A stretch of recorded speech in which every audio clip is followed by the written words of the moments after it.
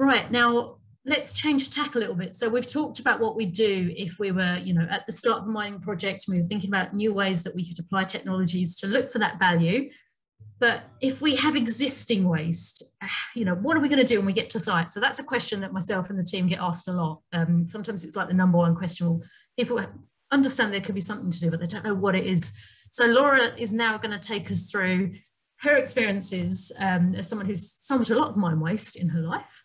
And she's going to sort of talk to us about, good techniques and new techniques that we should be looking to developing in the future. So thank you very much, Laura. Thank you, Anita, for the introduction.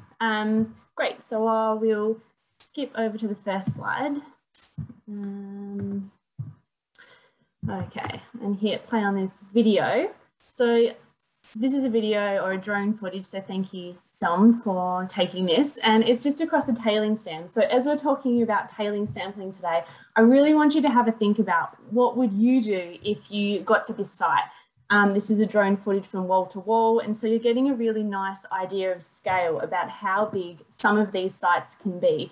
So what would you do? Would you rock up to site, dig a few holes? Would you plan some excavator holes? Would you take a drill rig out? And if you did these things, at what stage of a project would you do those? As you've heard from Anita and Lauren, incorporating as much information that other areas of the mine are collecting into these programs is really vital. So what information do the geomets have? Do they know what's going into their tails? On Anita's point on acid mine drainage, are there any leachate points? This is a big pot of tailings. If you can measure high concentrations of copper or zinc or lead in the leachate coming from a dam seepage point, then it's going to give you a good indication as to what might be in those tailings. And therefore you can start to plan around what you're going to do with this site. So today we're going to have a think and talk about a few different techniques and where you would start.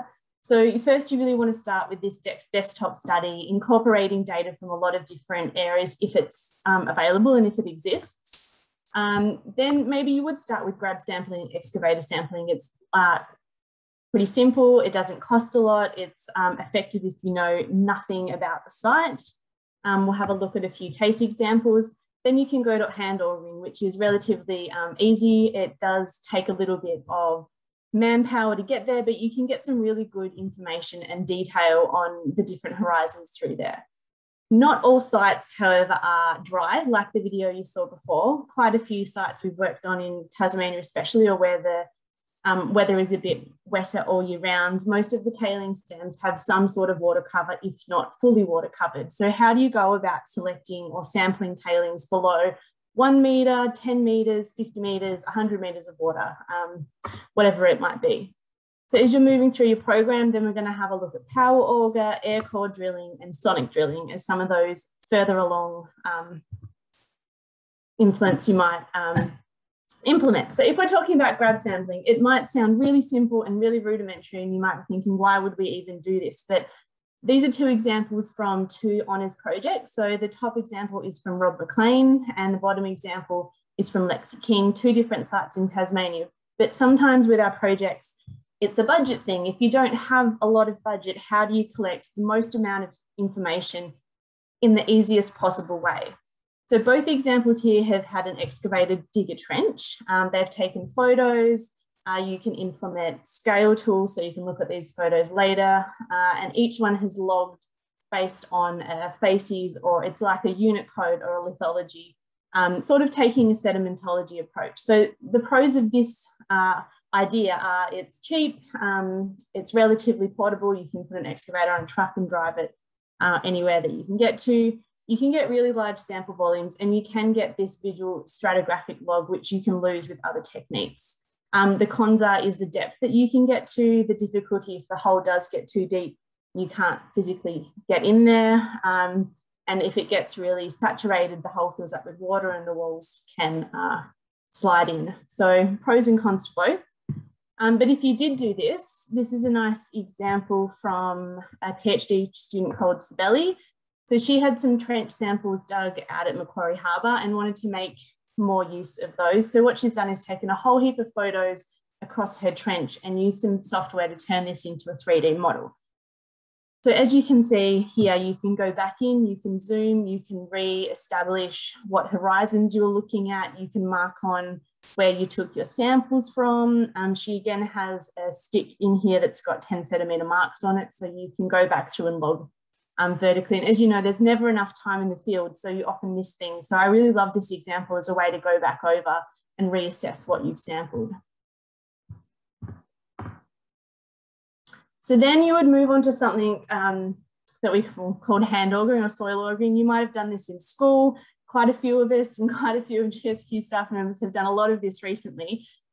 So probably the biggest con is that it does take a fair bit of physical effort. A pro is that you can get anywhere from 1 to 10 metres relatively quickly, and you don't need to move any equipment onto a site. You can pack it up into a shoulder bag, walk it out onto the site and get samples relatively simply. It's cheap, it's portable, you can retain the stratigraphy.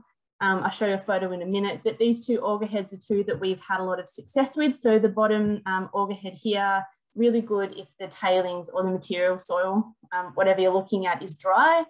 And the top example is when it starts to get a bit more thick, a bit clay and a bit saturated, so it just holds the sample in there a bit more. So with these programs, and what we do in terms of doing a desktop study is pull up a few images of the site, get as much information from the company, or if it's a government owned one, as you can, and then we drop a grid across it and you just try to do as best representation as you can. So with this example, on a 100-metre grid space, that's about 30 holes. And this is what this material from a hole would look like. So looking at the top left hand of this image, this is the very surface of the sample, and each time you put that auger head down, it fills up with material, and then you just stack your material left to right in a metre fashion, and then you continue. So this is 0 to 1 metre, 1 to 2 metre, and so on. And even from here, you can start to see that there's an oxidized zone, and you can start to pick out the depths and that it is relatively fresh to depth there.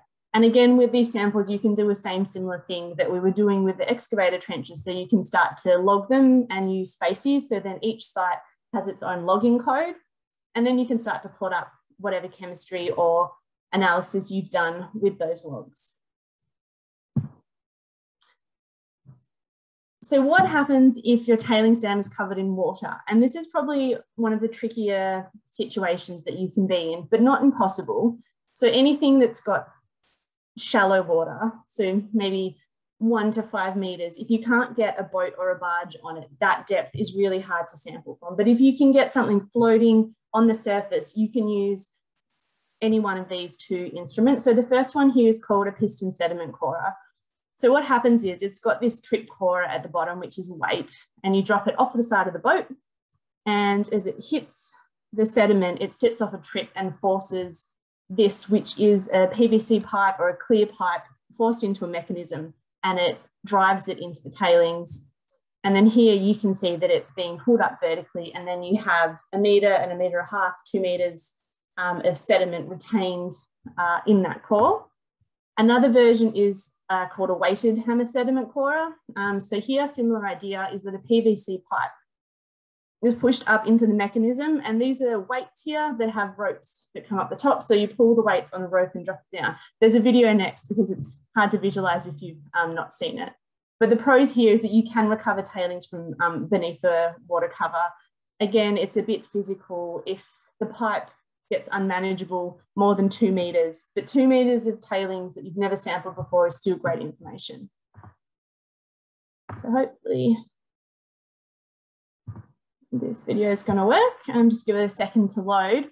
So this is an example from a company called UETech, who create a weighted piston corer that we use. If that's not going to load, I will move on, but hopefully it will. Here we go.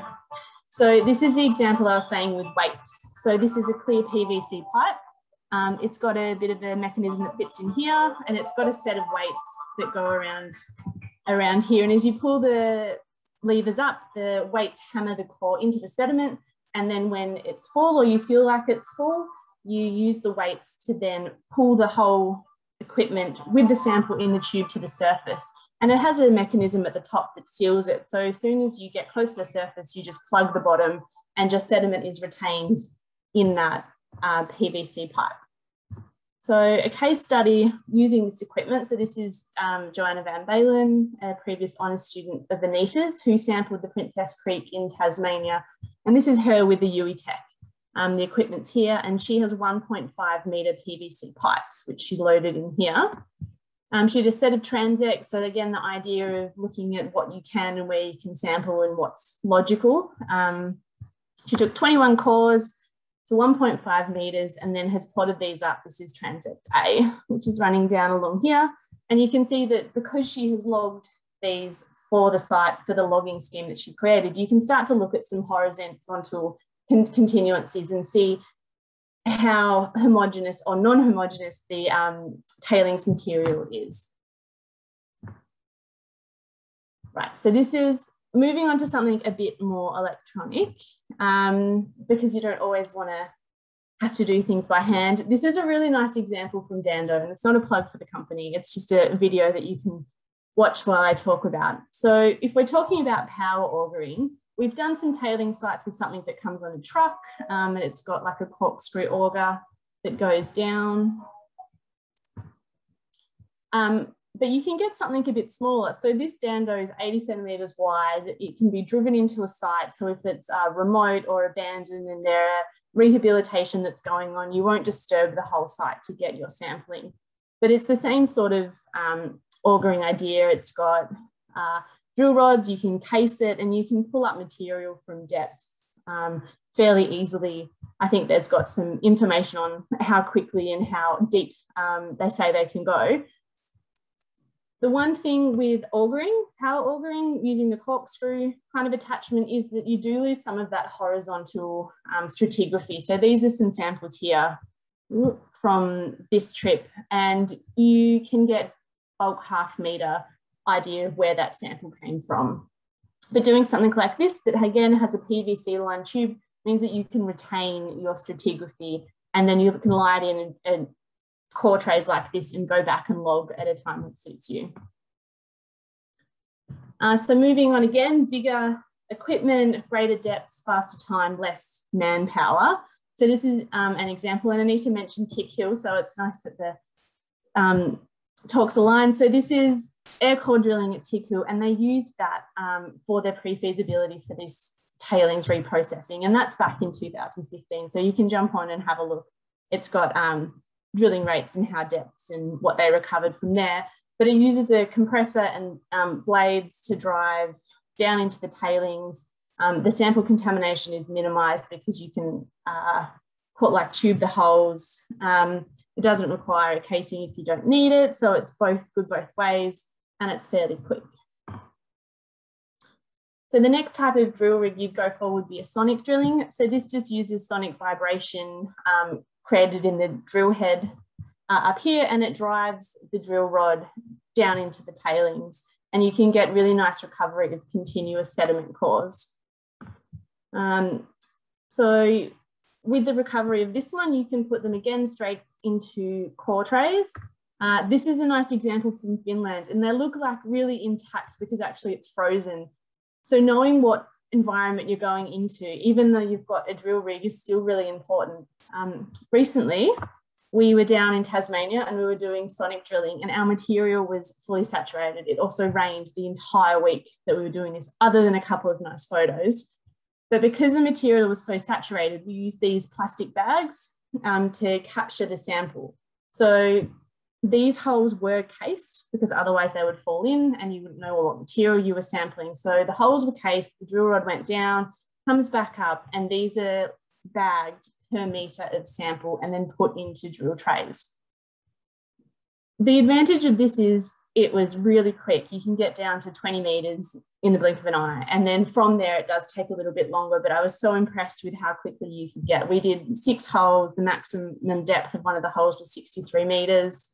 You can go back and photograph everything. The con for this is that because it's bagged, the first centimetre or 2 of that material, once you've cut it open, is from anywhere. So if you remove the first 2 centimeters, you can start to get a really good visual of what kind of material is going on in the right setting. And this is just an example of exactly that. So here, if you look through the blur, the first centimeter of tailings is removed. But as soon as you get through that, this type of equipment, it really retains the stratigraphy. Like, these bands are tiny and they're undisturbed, they're not stretched. So it's a really awesome way to go sampling. But what is the dream? There's really easy things, like if you walk out and you can auger, sure, like I'm sure Lauren can tell you how hard that is if you wanted to do a full program. Anisha and I fair well know. So the dream would be to have some sort of tail rover like the Mars rover here, to be able to go out with you, to drive core into the ground, to move sediment. And then if you can have some of these techniques like Lauren was talking about and Olivia will talk about, like XRF or XRD built into these rovers, what can we start to characterise in the field to really start identifying what are the important samples and really speeding this on? So that's a quick snapshot of sampling tailings today. So thank you for your attention. Thank you for your presentation, Laura. And may I say, it's always a pleasure to go out in the field sampling with you, because I'm very much the field assistant and you're very much the expert, and I enjoy being told what to do because you know what you're doing. So that's great. Thank you for sharing that with us today.